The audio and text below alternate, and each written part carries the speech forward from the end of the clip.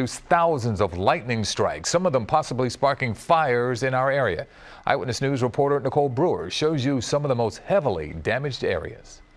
Scary, very scary. In Camden County, daylight revealed extensive damage hours after a fire ripped through the Club at Main Street apartment complex, an area possibly struck by lightning. I heard an explosion-like noise, and then I saw the embers flying, and so I believe it was lightning. A total of 17 units were affected along the 2500 block of Berwyn Court. No serious injuries were reported, but a firefighter was taken to Virtua Hospital for evaluation.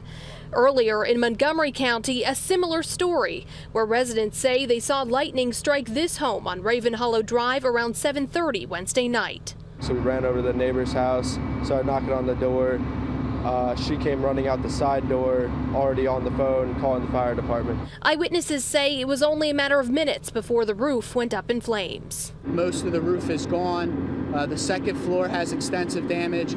In Chester County, the fire marshal confirmed that this fire in the 100 block of Potters Pond Drive in Schuylkill Township was in fact storm-related, causing $100,000 in damage. Now we're told a total of 9 adults and 5 children were provided food, clothing, and lodging by the Red Cross here in Voorhees. That in addition to the family of 4 in Montgomery County also being assisted by the Red Cross. In Camden County, Nicole Brewer, CBS 3 Eyewitness News. And you can join our